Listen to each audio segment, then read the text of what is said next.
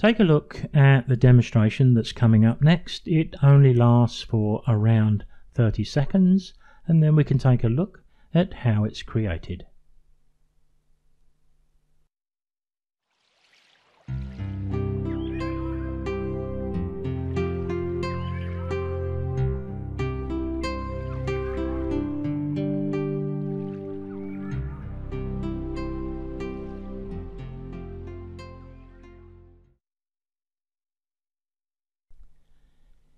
To create this simple cutout lettering you've just seen, we need to open the image up into Photoshop. Now, from within PTE-AV-Studio, we should be able to do that by selecting the image we want to edit and hitting Ctrl W. If when you hit Ctrl W your image doesn't open up in the editor of your choice, go to your settings at the top left of the screen, choose Preferences and choose System.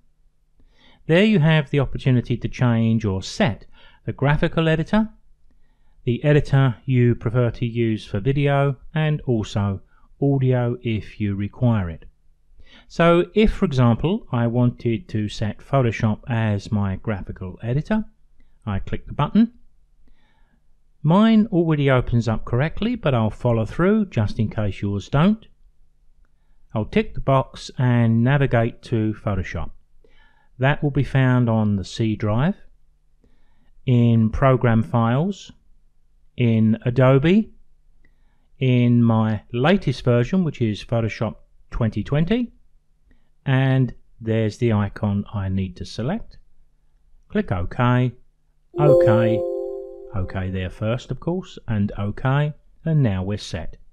All I've got to do is hit Ctrl W and this image will open up directly into the main window of Photoshop. With the image open in Photoshop, I'm going to go to my Type Text tool. I'm going to select the horizontal type tool and click into the picture and type the words I want to use.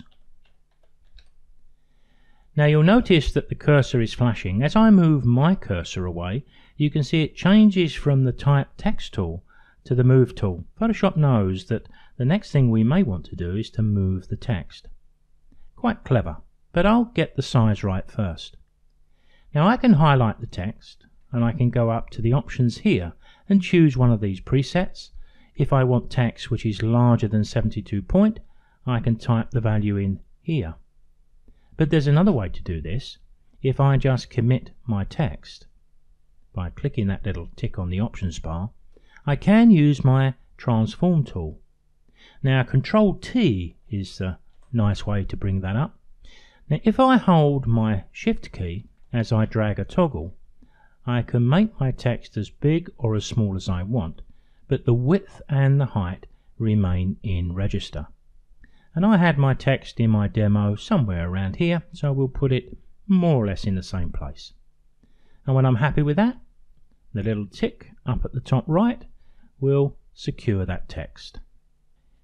If we go over to the Layers window on the right hand side, one of the things we have to do is to remove this lock. Because what we're going to do is cut a hole in the background layer in the shape of our text, but we can't do that as effectively as we want to until we remove the lock, and that's a simple method of clicking the padlock. But I also want to go back and select this text as a selection, and here's a nice easy way to do that. Hold your Control key and click the text layer. If you look over at the word sunset, you'll see we've got a nice selection around the edge. Now if I turn off my sunset text, there you can see the selection, and with the background layer, which is now called layer 0 selected, if I hit Control X, I've just cut a hole in my image. I'm going to go down to the bottom right corner of my layers palette here. I'm going to create a new blank layer. I'm going to drag that layer to the bottom of the stack, because what I'd like to do here is just flood that with white so we can see the text a bit more clearly, or we can see the white through the hole in the layer above. Now white is my foreground colour. We can use the paint bucket tool, which we'll find grouped with the gradient tool on the left hand side of the Photoshop screen. But here's a shortcut key which you'll put to good use. Alt backspace will always flood your foreground colour. Control backspace will always flood your background colour, whatever you've got selected in that colour picker. They're well worth remembering. Now we can create that cutout effect by selecting our cutout layer or layer 0. Go down to the bottom of the layers palette, click effects and choose drop shadow. And there we have it. It's come up with a setting of 8 in the distance, 10 in the size, and with an opacity of 58. Of course, you've got the option here to be able to change this. If you want to beef up that shadow a little bit, make it a bit stronger, there you have the opportunity to do just that. That's going to be more of a personal choice. Now, talking about choices, we have one or two now. We can merge these two layers together, save them into our dedicated project folder where we're making our slideshow from, and we've got our title created. But what we're doing there is we're locking in a white background. No problem, because if you save this lot as a Photoshop file, you can always pop back in and make some changes to the color of that background should you find the need. But we can also save the cutout with its effects, in our case a drop shadow, without the background. We could create the background in PTE-AV-Studio, and that makes it a little more flexible to change the color of that background should we need to. And flexibility is always pretty good when making audiovisual presentations. But if I wanted to save this and retain the transparent nature of the whole which forms our text, then I need to save it as a PNG file. So let's do that next. So let's go way up to the top left of the screen and choose File, Save As per normal. Now Photoshop's recognized that we're working over on the right hand side there with a Photoshop layered document, so it's inviting us to save it as a Photoshop file. Not a bad idea to do this and drop it into your dedicated project folder where you're working from with the rest of your AV sequence. That way we can always come back and make a change. What you call it is up to you. I generally put something like title layers and I can pick it out pretty easy, so maybe it wouldn't be a bad idea to save it as a Photoshop file to start with, but then we can go back and save as. This time using the save as type options we can choose PNG file, and I will just now call this title because that's what this layer is going to produce. Saving it into my Sunset Cutout folder. I'm using medium file size, medium saving. Click OK, and now we can go into PTE-AV-Studio. Everything we need is going to be there to produce that opening text demo. Now the first thing you'll notice is that the text doesn't look quite the same as it did in Photoshop a few moments ago. Don't worry about that, that's just the way PTE shows this to us. What we're going to do is to double click to bring that down to the slide list, and then I'll double click the original once again. So we've got a quick and easy way to have the first image appear on screen, then our title, then the title fades out, and we're on the way with the rest of our sequence. So going back to our text and into the objects and animation screen. What I'd like to do here is to remove the selection of this image. I can do that by clicking into the grey area here, because what I'd like to do is to add a colour to form a background behind the word sunset. Then we'll see that shadow show up again which we created in Photoshop. So up to the top left of PTE-AV-Studio, and I want this option, and I'm going to go to the properties, choose a solid color, and the solid color I want to start with is white.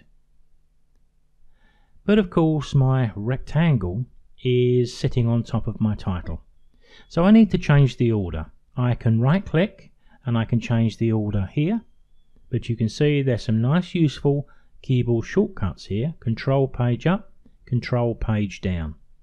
So if I highlight rectangle 1, hit control page down, there's our text. Now that is exactly the same as the demonstration that I put together right at the start, but of course we've got a quick and easy way now to select the color of that rectangle. I could pick up my eyedropper tool and drag it onto the surface if I wanted to pick a color from within the picture. So if I wanted a sort of a warmer color than white, then I can select that. You can see we've got a little bit of versatility here. But really that is all there is to it. If we go to the top right and close down the Objects and Animation screen, we can go into the timeline, and all we would need to do now is to organize these in a way which is appealing on the eye. So I may reduce the transition of my blank. I'll give it a couple of seconds before the first image appears, a couple of seconds to enjoy that. Then I'm going to leave the standard transition of 2 seconds for the text to fade on screen. I'll allow it just a few seconds to be viewed, then we would fade off and into the next image in our sequence. Now as you can see here, I brought you back into the main window of Photoshop. There are 1 or 2 other options we may want to explore. I just quickly applied here a simple drop shadow to create the effect. But if I double click the effects just below my thumbnail, they'll open up on screen, and we'll find there are many others that we can choose from. This is going to be purely personal. We're all going to choose something different, but one you may want to try is a thin stroked line. If I tick the stroke box, you can see a thin line appears around the outer edge, and it just seems to add a little bit of definition to the word. If I want to change that, I can click alongside that little tick box, and then all of the options for that stroke line appear on the right hand side. And I can see I'm using 1 pixel here. It's being placed on the outside of my text, and the blend mode is normal. I could choose to place it on the inside. Doesn't make a great deal of difference here, but it would do if I increase the size. I could increase it to 3 pixels, but I think maybe it's getting just a wee bit heavy, and that 1 pixel that appeared when I first selected it didn't look too bad at all. But there's many more options there. So using Photoshop, we do have the ability to be able to create quick and simple text effects which just add something a little different to our slideshows.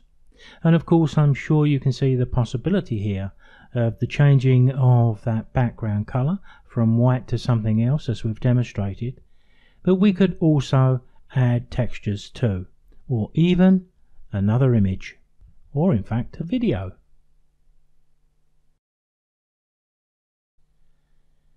If you've been watching this video on YouTube, can I encourage you to subscribe to my channel? And if you hit that notification bell, you'll be informed whenever I put up new content. I'll see you next time.